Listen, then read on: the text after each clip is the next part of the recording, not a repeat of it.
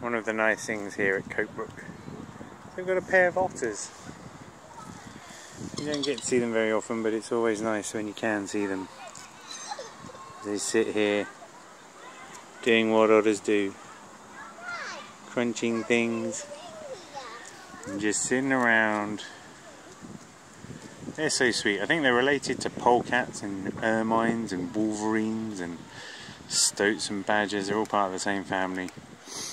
Otters are a bit of a treat. You don't see them that often.